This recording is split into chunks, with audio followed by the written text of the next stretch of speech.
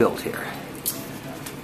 We built essentially a game to train boxers. So we have here are some force sensing pads. We had to build them ourselves because of budget and honestly time constraints. So you can punch these pretty hard. I mean, you're supposed to use boxing gloves, but they feel like like something you can really punch. So what happens is these kind of copper-looking things around the pads are actually LED ribbons. So the LEDs light up to tell you where to hit. They're going to light up and tell you where to hit. Yeah. And so you can program your own combination. There are some combinations that are built in already. Okay. And when you're done, it'll give you a summary of your results. Okay. So let's demo it. Alright. So we're just going to get started with our pre-programmed combination. I believe it was 25 punches, give or take, kind of evenly distributed throughout the 5 pads. The timing is rather random, so it's not really simulating actual boxing training where you probably want to have a little more rhythm, probably a little more flow than this.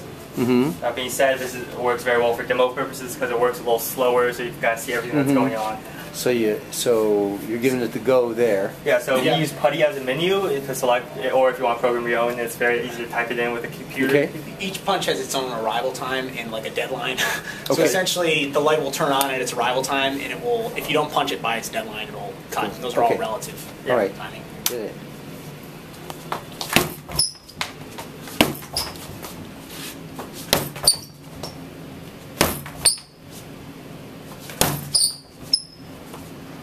Then I'll miss this one on purpose, just so that we have a couple misses for we have some accuracy sensors. Oh.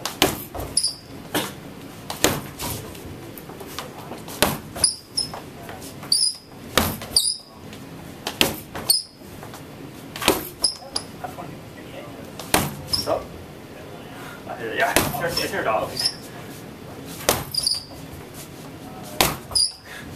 So I'm gonna try and flex this one out. Ooh. We'll see how well that went. Is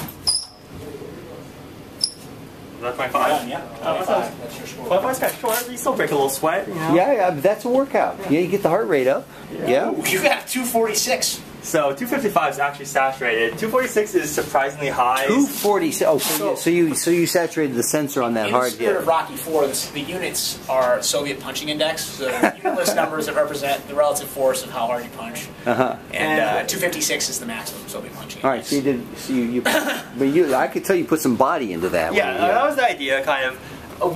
So the sensors are linear to some degree with the amount of force you put in, but it's also has to do with the kind of the impulse of your hit, in the sense that if you do a really quick hit, it's definitely more noticeable if you just slowly push into something. Which is realistic, right? That hurts more. Exactly. So that's something that we were actually talking about. Is this actually probably is very similar to how your body would sense pain due to the fact that it's a mechanical system for detecting the force. So at the same time, if you have, say, a larger glove or a larger hand, you're also going to get a better connection and get a higher reading on this, which may or may not. Which I believe would be very accurate with pain, given that if you have the same size or something, the same force, roughly, it should work well. So yeah, I can see that you're going to have some interesting safety discussion in your report here. Yes. Yeah. So I mean, most of it is there has to be a clear path between the user and the device at all times. Right. You want to make sure you're taped and that you don't break a wrist or anything. But so okay, very cool, very cool.